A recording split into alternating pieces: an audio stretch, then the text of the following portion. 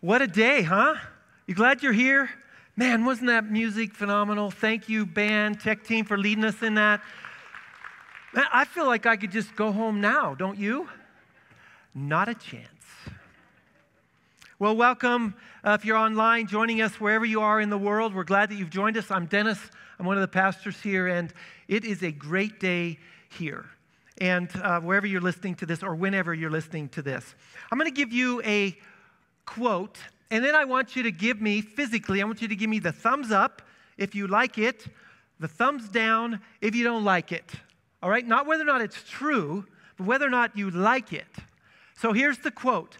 Before the truth sets you free, it tends to make you miserable.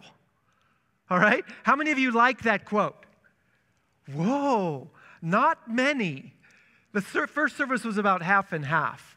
And the reason why those of you who did like it is because you're focusing on the first half. You understand, we understand that the truth sets us free. We are free to live wholeheartedly. And that's a good way to live. How many of you didn't like it? Some of you are kind of non-committal here. You're kind of thinking about it. That's fine. But if you don't like it, here's why. It's because very often the truth that we need to hear rubs up against us. And we might not want to hear the hardness of it or the challenge of it. And as Pastor Ryan taught us last week, a lot of times we avoid or ignore listening to the voices that we find very difficult to hear. And here's the tension. You see, for those of us who even have a mild curiosity about Jesus, here's the tension. There's a Jesus that we want. We want this Jesus. We've met this Jesus in our Lenten journey, if you've been following through with some of these messages. The daily messages especially that we get that Katie's been preparing. Like, we've been invited in. Oh, that's a great message. Or, we belong. Nothing more warm than that message. Or, we're the beloved. That's awesome. And we love that part of the message. In fact, our anchor verse for this series, Lamentations 3:22 and 23. The Lord's acts of mercy are not exhausted. His compassion is not spent. They are renewed each morning, and as our series says, again and again and again. There's a Jesus that we want. And then there's the Jesus that we get and maybe don't want. It's a part of the spiritual journey that we prefer to ignore or avoid. We might, in fact, get defensive or even argumentative about it. I don't want to face a false belief. Or I don't want to tamp down that self-driven ego that keeps rising up in me. I don't want to confront a value. I don't want to stand up for this cause or that group of people because of some of my friends or people in my church or my family won't like it. Or sometimes, if you're like me, we just get weary of the struggle and we want to just keep things the way they are. There's a Jesus that we want, and there's the Jesus that we get. There might be an issue in a relationship, and we know the truth about it. We know we need to bring it up, to begin to talk about it, to begin to deal with it, maybe to get help, but before the truth is going to set us free, it's really going to make us miserable. Or there might be an old stale grudge against a person or even against a situation. And it's like this big weed that we've allowed to grow up in the middle of our heart. And it's just so much difficulty and work to dig it up by the roots. And there's just enough justice in the weed to justify, just let it grow. Let it grow. Or there might be some discomfort with the otherness of some people. Who's in, who's out, what do they have to stop doing or start doing in order to belong? There's a fence or a wall where there needs to be a bridge. Or there might be some belief about the Bible or God or Jesus that needs re-examining, that needs to grow and expand, but that's going to require some unknowing, some disruption in order to move to something larger and more loving and more aligned with reality. We're a lot like this reading that you'll get to if you're following our devotional guide from Again and Again. It's called Flipping the Tables. I woke up and realized I was sitting at a table that oppression built. The patriarchy made the food. Cheap labor sewed the tablecloth. The guest list was exclusive. Fear was the host. And the people seemed happy, but the food tasted awful because milk and honey are reserved for God's promised day. So hold on to your silverware because now that I see it, I can't unsee. The table is about to be flipped. And that reading references one of the most head-scratching incidents from Jesus' life because we meet a Jesus that is quite disturbing. The story is often called the cleansing or the clearing of the temple. And all four of the biographies of Jesus, we call them the Gospels as a group, Matthew, Mark, Luke, and John, they all include this story. John, the writer John, is the only one that puts this story at the beginning of Jesus' public life. So in chapter 1, John introduces us to Jesus in very broad strokes. And then in chapter 2, he records two stories, very contrasting stories. One of them is about a private wedding party that Jesus attended in a little podunk town. And the other one is a huge deal. It's Jesus attends the most sacred and religious place in all of the planet, the temple, at the most important religious festival in Jewish life, the Passover, in the most strategic city in all of Jerusalem, in all of Israel, named Jerusalem, and that drew the largest crowds ever to this particular event. In fact, historians estimate that 250,000 people crammed into Jerusalem, which had a normal population of 50,000 people. And in chapter 2, John tells us these two stories. Very contrasting, but he puts them together to create a composite picture of Jesus for us. In the first story, Jesus miraculously turns water into wine at a private wedding party in a little podunk town called Cana. And apparently, at the reception, things got a little out of hand, and people drank all the wine.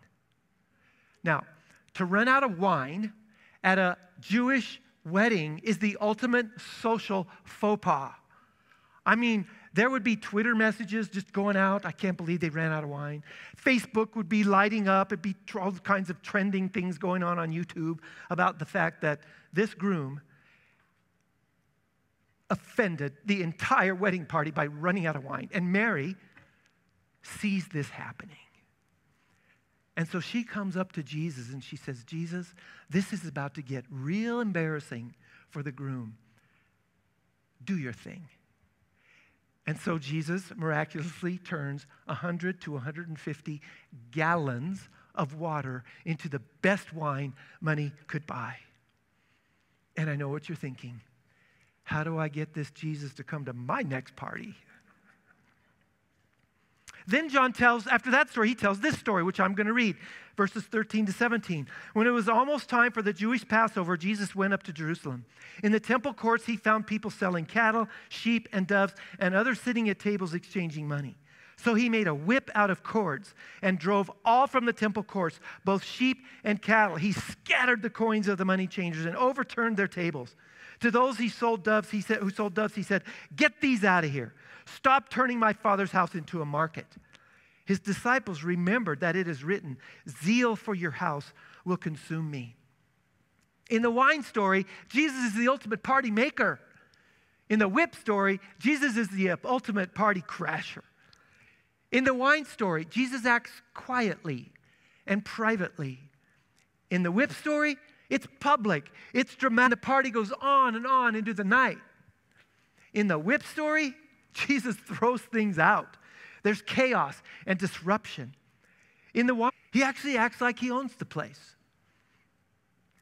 With a force. You see, there's a Jesus that we want, and we are attracted to, and we love. John wants us to make this very clear. It's the same. But it's the same Jesus who forcefully and passionately wrong. Jesus loves us, so us there. His love compels us to live more and more in that love. This highest and most holy Jewish festival called the Passover, the symbol of liberation and freedom, mind at the center of their religious life in the temple, at the only presented are being misrepresented, misapplied, corrupted, and in fact used to oppress other people. with the character of Jesus. Jesus acts passionately and forcefully. They're not the enemy. I mean, some of them thought yours. Luke records this, that before Jesus ever entered into and said, if you, even you, had only known on this day what would bring you peace. And in Matthew, we hear other words, under her wings, and you were not willing. And the tears are rolling down Jesus' cheeks as he weeps about Jerusalem because they're missing it. And so he weeps. This happens before he goes into the temple. And here's my point. There's a time to cry and there's a time to act. And if we haven't wept before we act in a forceful and passionate way, we're not ready to act yet. Because our act, people say, oh, really? What about the whip? I mean, there's some violence, isn't there? And people have used this passage of Scripture to justify violence. Let me tell you about the whip, right? It says Jesus made it on sight. And this isn't one of those big, long leather reeds. Apparently, there might have been a basket weaver. It's really a marketplace in the church here. A basket weaver making baskets. That's the kind of reed that he made this whip out of fat plant leaves. The point is, nobody's afraid of this passion of the whipper. And I tried to think, what would that look like today? How does this look? And so the closest thing I could think of is an illustration as a parent. 4 kids. Let's say you have a child that's just gone kinds. And you've talked with them. They don't see it. They don't admit it. You've tried to talk them out of it. You've tried all the stuff that you can as a parent. And one night, they grab the car keys, and you realize they've been drinking way too much, and you hear them grab the keys off the kitchen table. What do you do as a parent? And this is a child where you've cried over this situation. You've wept buckets of tears. You've worn the carpet out at night, waiting for them to call or to come home. Maybe afraid of the phone call you're going to get. That's how this child has been. And now they're headed out to do something that's likely to hurt them or other people. What do you do? Here's what you do. You flip their table. You get in their face. You raise your voice. I mean, you don't hit them, punch them, throw them on the ground, call them a bunch of ugly names. Not that. But you turn over their table. You grab the keys. You lock the car. You might even call the police. But whatever it is, you've got to turn over that table, not out of fear, not out of anger, not out of hate, actually out of love, because you have this desire to stop this self-destructive pattern, and there's a time to flip over tables. So here's 2 questions. What table is Jesus turning over in my life with more force and more passion than I'm comfortable with? And then think about the fact that if that's Jesus who's doing it, he's been weeping over this for you or for me. Because Jesus doesn't act in ways that doesn't touch his heart. And am I able to see that table flip as the love of Jesus? And the second question is, where do I need to be more forceful and passionate? Out of love. Are there tables in my relationships, in our community that I need to turn over for the sake of other people? Have I wept about that yet? And the question is, why does Jesus act so forcefully and passionately? I mean, what is this about what's going on that prompts this? There's 3 reasons. Here's the first one. The prophet of religion had replaced the practice of worship. John says that the money changers in animal sale barn were taking the place right there in the temple.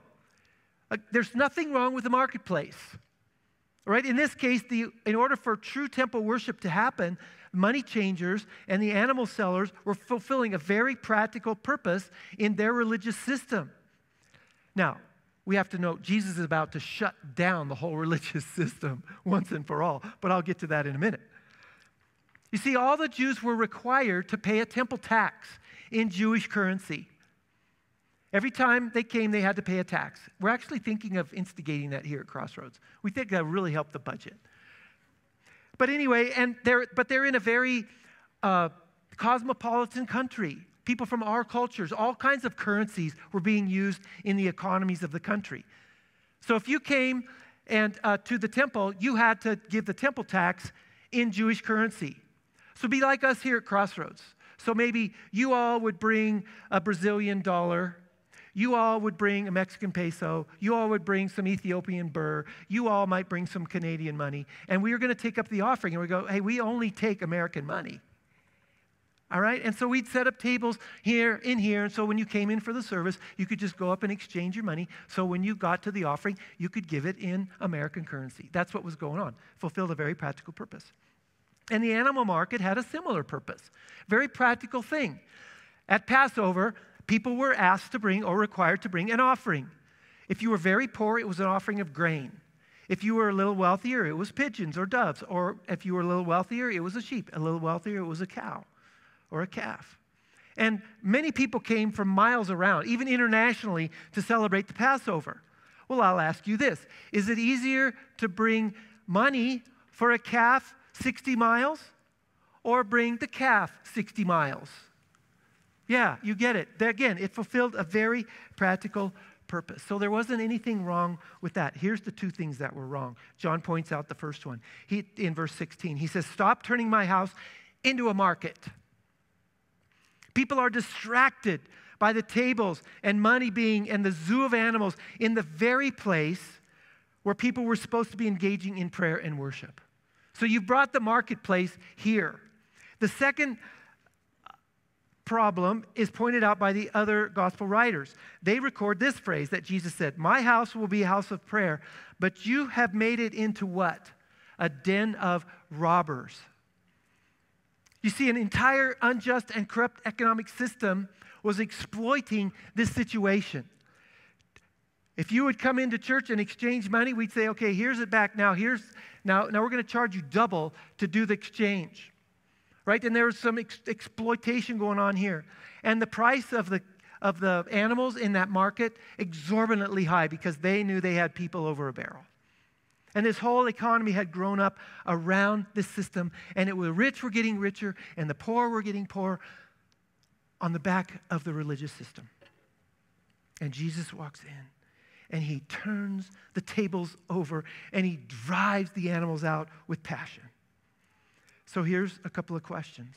Is there a work habit or even a religious habit that is distracting me in my life with God? What activity has set up shop in that place in my heart where God wants to be? And here's the second question. What aspects of the economic system that I value and I find convenient could actually be hurting someone else, continuing the cycle of poverty and contributing to the misuse of this awesome, amazing, created planet that God's given us as a gift? Remember, a number of years ago, we needed a new toaster. So I went and I found a toaster, I think it was at Target, for $4. A brand new toaster for $4. And I brought it home and I thought, I got a deal of a lifetime. I got a toaster for $4.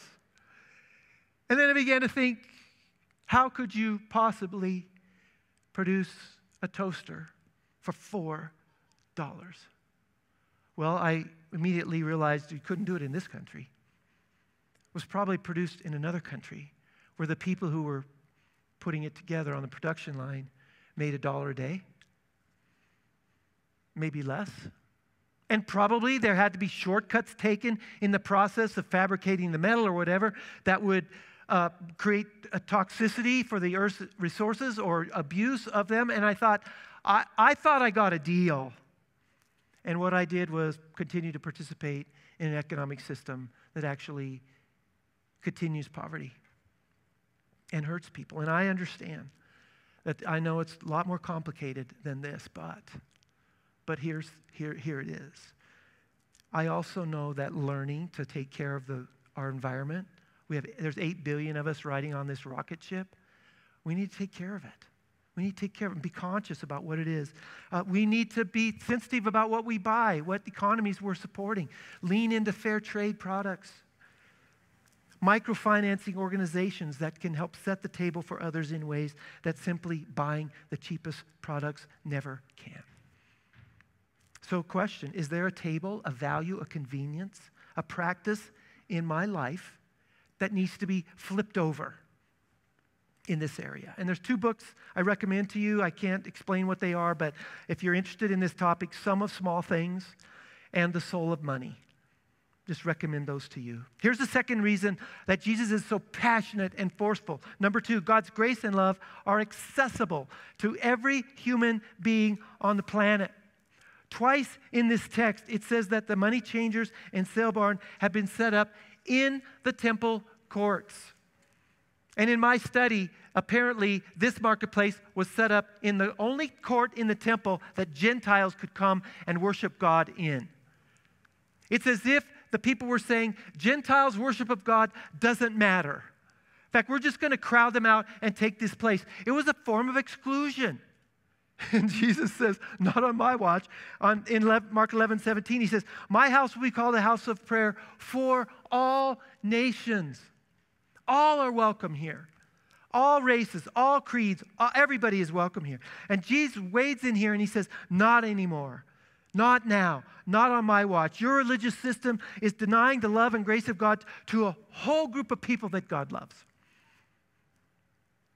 Our lead pastor, Ryan, mentioned this before, but I've thought about this a lot since he mentioned it. He says it seems like in every generation of church life, and we're in one, God brings a group of people to the church and says, will you love this group of people? Will you love this group of people? Will you receive them and accept them? Can they belong as family members? Simply because they want to belong. Seems like every generation God's, you see it in the book of Acts, right? It was Gentiles. Then you see on and on through history where God brings another group of people to church and says, will they be received here, accepted here, loved here? Learning to love others, as we talk about here, really upsets the tables that many of us thought we had all figured out. And personally, Jesus continues to upset the table in my own life on this particular issue. Because my attitude has often been, and maybe you're the same way, like if that group of people stops doing those kinds of things and starts doing those kinds of things, then they can sit at our table. And Jesus says, whose table? Whose table? It's not your table, Dennis. It's not your table. It's not your table. Jesus says, it's my table, and I can welcome anybody I want to my table. And I know what that's going to mean. It's going to mean we're going to be sitting on our end of the table with our group of people that we real comfortable with, and we're going to look down there and go, whoa, them? Them? They could sit at our table? Them? And in a moment of maybe insight or whatever, we begin to realize, you know what? They're sitting at their end of the table, looking at our end of the table and thinking, them? Them? They're welcome at this table too? Our staff got an email from a couple this past week in response to Ryan's message last week. And I asked them for permission. In fact, they were at the first service. I asked if I could read part of it. So here's what they wrote this last week. They said, we are very grateful to be a part of Crossroads and the courageous directions you are all allowing God to take us. I work at a community health center in Greeley and see the painful results of racism, sexism, and homophobia on a regular basis. I want to be part of the healing and the solution. And the good news is, so can you, and so can I.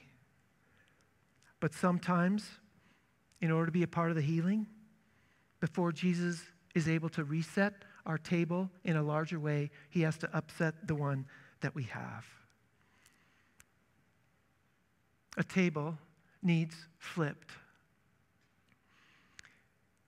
And here's what we're discovering. Before the truth sets us free, it also makes us more loving. And here's another reason that Jesus acts so passionately. It was the time to shut down this temple and recognize the true temple. When Jesus shuts down the whole place, the religious leaders come to him and goes, what gives Jesus? What gives you the right to do this? And this is Jesus' answer. He says, destroy this temple, and I will raise it again in 3 days. They replied, it's taken 46 years to build this temple, and you're going to raise it in 3 days? But the temple he had spoken about was his body. And after he was raised from the dead, his disciples recalled what he had said, and they believed the scripture and the words that Jesus had spoken. There's 2 things I want you to see from this. Number 1, Jesus often said things that people didn't understand in the moment, but only made much more sense much later when they knew more of the story. And in this case, Jesus said that the true temple is me. It's my body. It's me. And it's going to die, and it's going to rise on the 3rd day. That's what he's talking about. And he's also saying is that this building and this whole religious system is unnecessary and irrelevant. And in fact, over and over and over in the Old Testament, God had come to the people and said, I don't want your sacrifices. God says, I don't want your sacrifices. I don't want your sacrifices. What I want is your heart. I want your heart. And in this moment, at least, Jesus shuts the whole thing down, and all the attention is on him. And Jesus says, I'm the temple. I'm the temple. And of course, this doesn't make sense to them in the moment, but later it does. In fact, in my study of this passage, one author said that in the book of John, there are 30 statements that Jesus made that didn't make sense at the time. It was only later, as they got more of the story, that they began to look back and the light began to come on, and they used to go, now I understand what Jesus meant by that. And here's what it means for us. When one of our tables gets upset, rather than reacting like, well, we got to put the table back up, and we got to collect all the coins and go back to where we were, maybe the response could be, in this case, Jesus, if this is a table that you're upsetting in my life, I know you care about it because you wept over it. I'm just going to allow the disruption for a while. I'm going to allow the money to lay on the stage. I'm going to allow the table to be upset for a while. I'm just going to be in this place of disruption and challenge and questioning. That's not a bad thing. That's actually a good thing. I mean, maybe you've missed something along the way. I know I've missed some things that Jesus said. Jesus was often saying, you've heard it said this. Let me tell you what I really meant by that. He does that over and over and over in the New Testament. Why would we think it ended then? Why wouldn't we understand that Jesus can come to us and go, you know, you thought that that's what I meant, but this is what I really mean, because now we have more of the story. And our question is, this new idea, or this expanding idea of God, or this idea that I thought that's what the Bible said, but I'm realizing that maybe the Bible is teaching this instead, that just might be coming from Jesus. I was talking to a friend just a few weeks ago. We had breakfast about some of these ideas of God that are being challenged in his mind, in my mind. We're being pushed perhaps into some uncomfortable places that we haven't been. We're being led to think about God in larger and more expanded ways than we ever have before. And it's pushing us. It's creating some disturbance in us, some discomfort. And I said, what is our normal response when that happens? And he responded to me. He said, you know what? Our normal response is like children. We like to go back to the place of safety. We like to go back to the place of comfort. We like to shut the door and keep the world out. And just kind of in a moment, I said, you know what? That is the common reaction of children. But we're not children anymore, are we?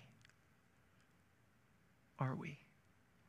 And maybe it's time for some of our ideas, our beliefs, our systems to grow up a bit. Maybe it's time for that. And here's another thing that I want us to see, that the true temple, the place where humans and God connect, is in and through Jesus. It's that simple. And this is the most freeing part of the whole story. I don't have to have all the answers. I'm not God. I know that's my wife, that's a surprising statement for her, but I'm not. Neither are you. I mean, how could we possibly think that someday we'll have God all dialed in? We'll have God all figured out. We'll have all the theology written in the books that needs to ever be written. And I just kind of follow along. Isn't it possible? Isn't it probable? Isn't it healthy for our ideas, our thinking, our lives with God to continue to expand and expand and grow? Time after time, Jesus comes to us and says, you don't have to have it all figured out. Some things you're going to discover later. Some things you'll know now.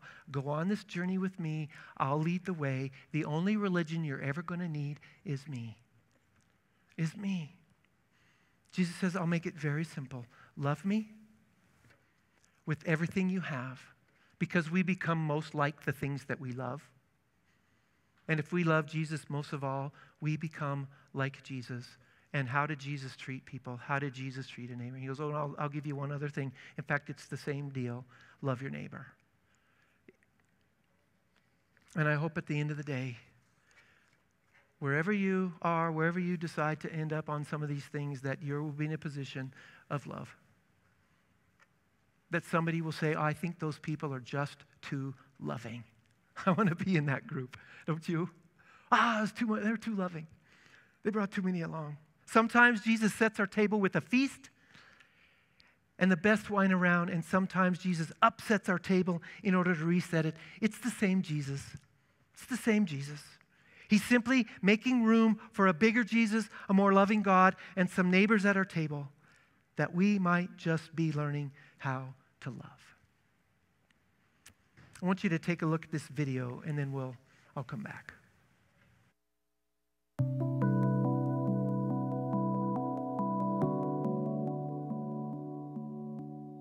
I used to make decisions with the flip of a coin, or eeny, meeny, miny, mo. My mother told me so.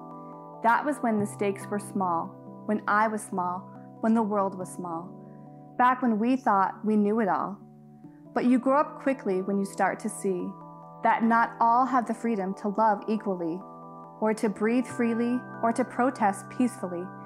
And you grow up quickly when you start to see that the church is shrinking and the world is sick, and people are lonely and the news won't quit, and no amount of guessing games can right these wrongs. So today I'm going to do my best to tuck my ego in the pocket of my chest. Today I will listen louder than I speak and look for the tables that Jesus is flipping. For our God carved words into stone. Our God led the people in a pillar of smoke. Our God was present in the still small voice, in the middle of the storm where people rejoice. And if God was showing them the way, then I am confident God is here today. Dropping breadcrumbs and leaving signs, flipping tables where oppression dines. So yes, I admit this is harder than before. I cannot use games or to decide or keep score. I have to use faith. I have to believe that even today God is leading. My mother told me so.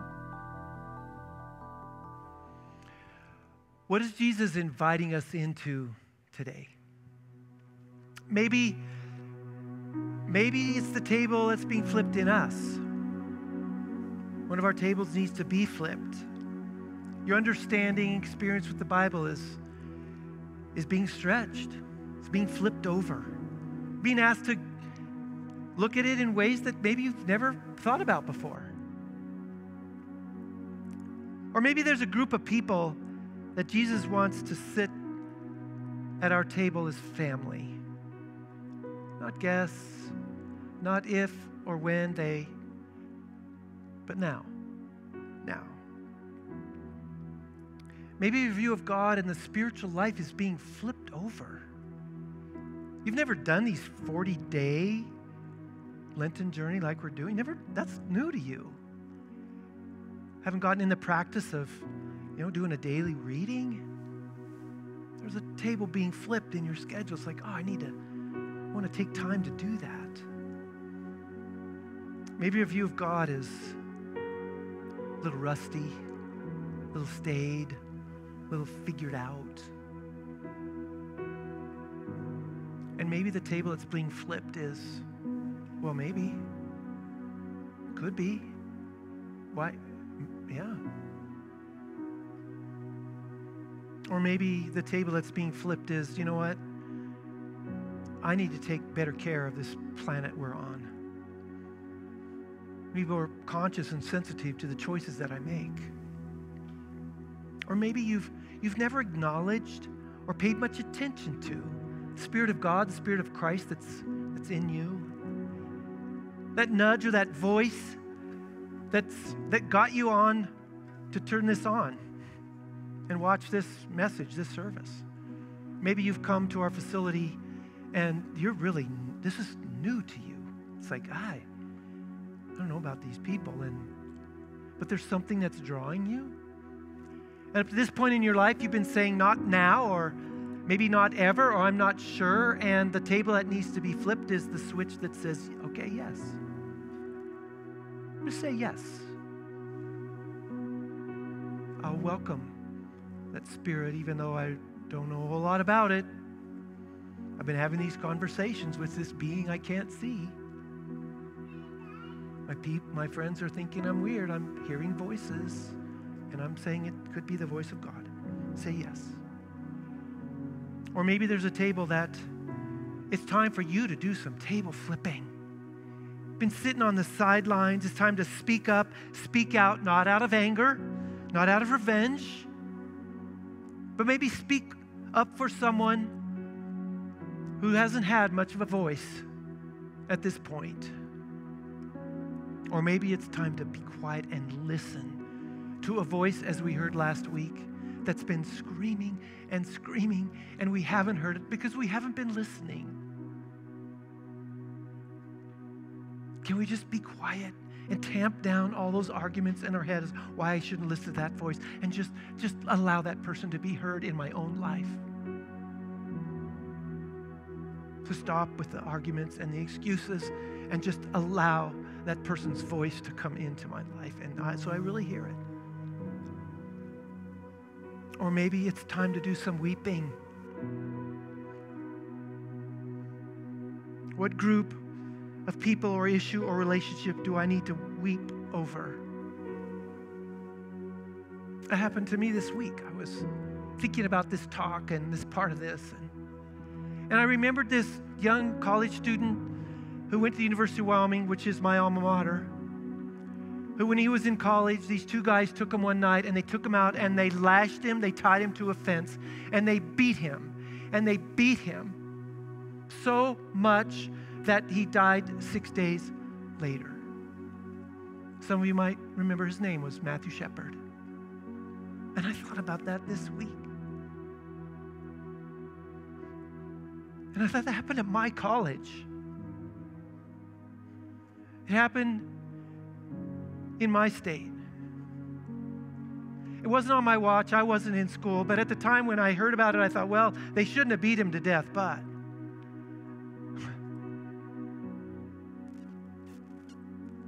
And this week I thought, what if Matthew was my son? What if Matthew was my grandson? Would it matter? What if Matthew was my brother?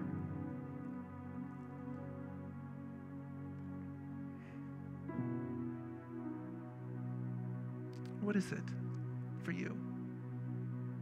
That's what it was for me.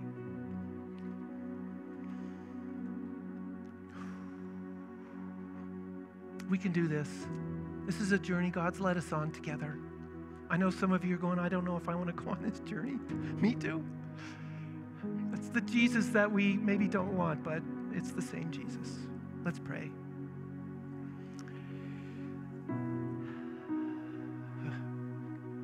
Jesus, you're so loving.